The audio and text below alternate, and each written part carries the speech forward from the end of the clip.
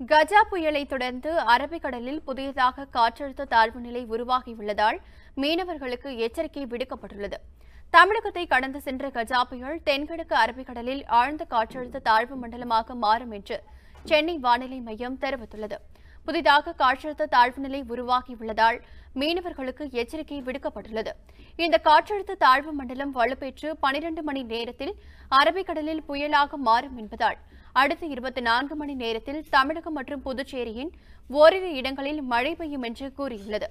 இதனால் 2 தினங்களுக்கு மீனவர்கள் மத்திய வங்கக்கடல் பகுதிக்கும் தென் வங்கக்கடல் பகுதிக்கும் செல்ல வேண்டாம் என்று எச்சரிக்கை விடுத்துள்ளது. தமிழக பகுதிகளை கடந்து காற்றழுத்த தாழ்வு மண்டலமாக வலுவிழந்த கஜா புயல் தொடர்ந்து மேற்கு திசையில் நகர்ந்து கேரள பகுதிகளை தாண்டி தற்பொழுது மீண்டும் தென்கிழக்கு அரபிக்கடல் பகுதியில் லட்சத்தீவுகளை ஒட்டியுள்ள பகுதியில் ஆழ்ந்த காற்றழுத்த தாழ்வு மண்டலமாக வலுப்பெற்று நிலை கொண்டுள்ளது. இது அடுத்து வரும் 12 மணி நேரத்தில் புயலாக வலுப்பெற்று தொடர்ந்து மேற்கு திசையில் நகர்ந்து செல்லக்கூடும்.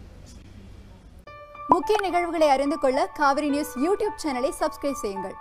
உடனுக்குடன் செய்திகளை தெரிந்து கொள்ள காவிரி நியூஸ் சமூக வலைதளங்களோடு எப்போதும் இணைந்திருங்கள்.